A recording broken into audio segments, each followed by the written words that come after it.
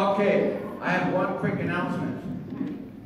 So, tomorrow, you don't want to miss Vacation Bible School because we have a special guest coming in the morning. Who is it? I'll give you a hint. He's a real astronaut.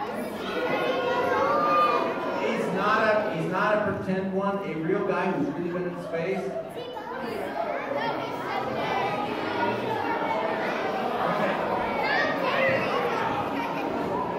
Okay, so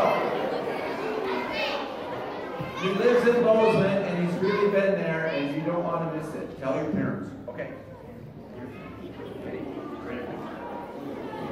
Buenos dias, boys and girls. Welcome back to Vacation Bible School to Mars and beyond. Where we explore where God's power can take you. Hey, wait for me.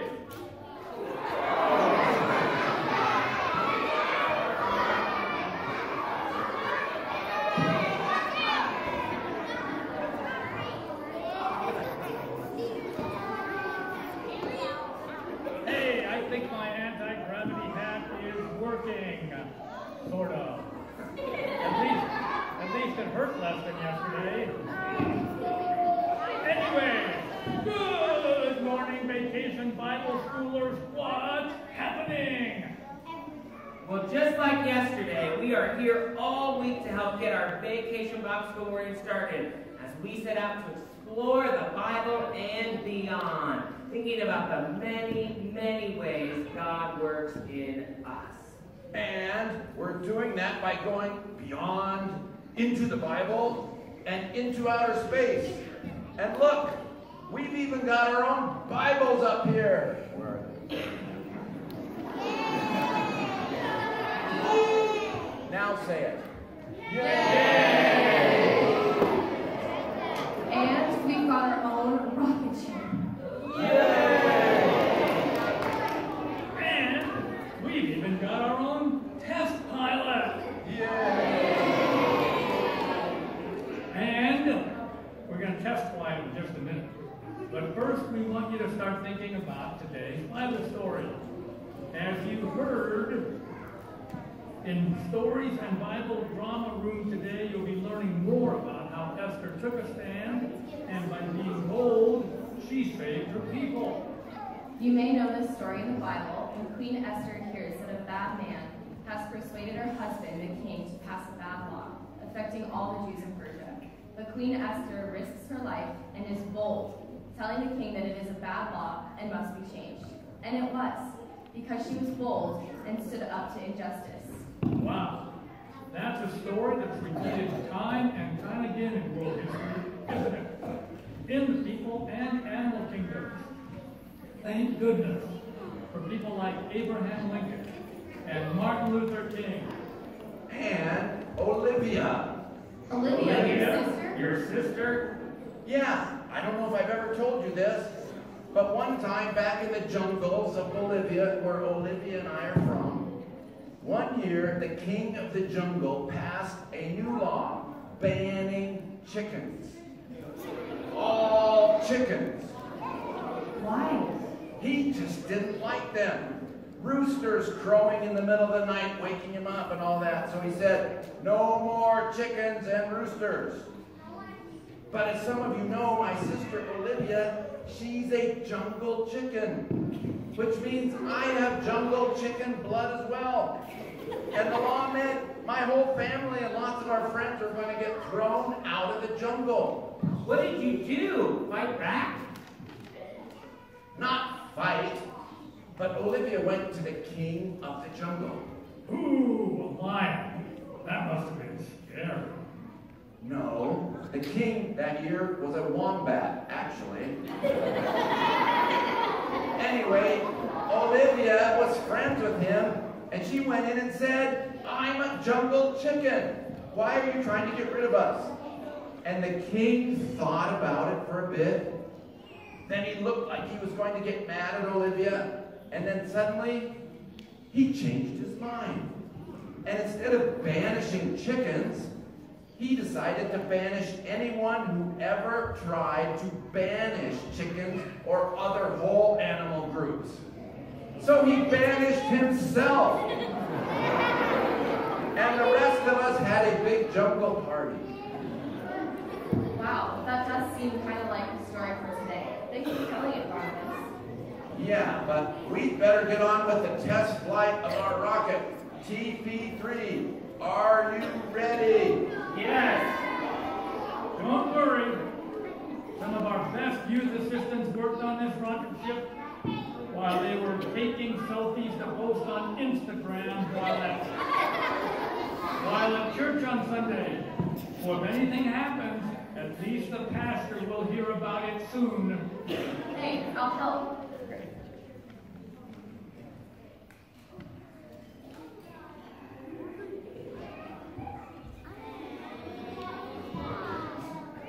I've got a good feeling about this.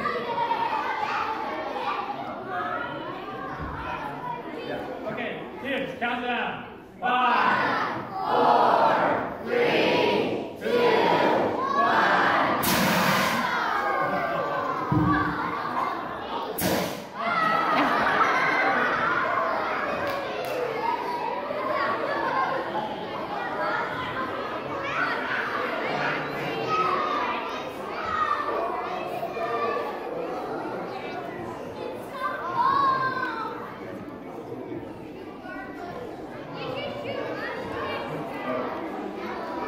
I think it broke my hump. Well, I guess we'll have to try again tomorrow. But in the meantime, there's always more than one way to launch a rocket, so to speak.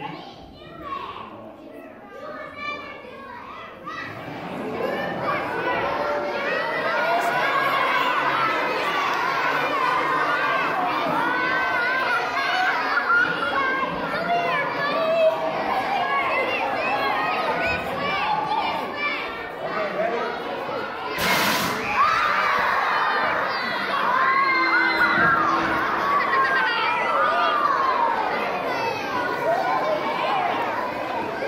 Okay, everyone. Have a great time today at VBS, exploring where God's power can take us. To the Bible, to Mars, to boldness and beyond. And now, is this going to be another great day to be bold at Vacation Bible School, or what?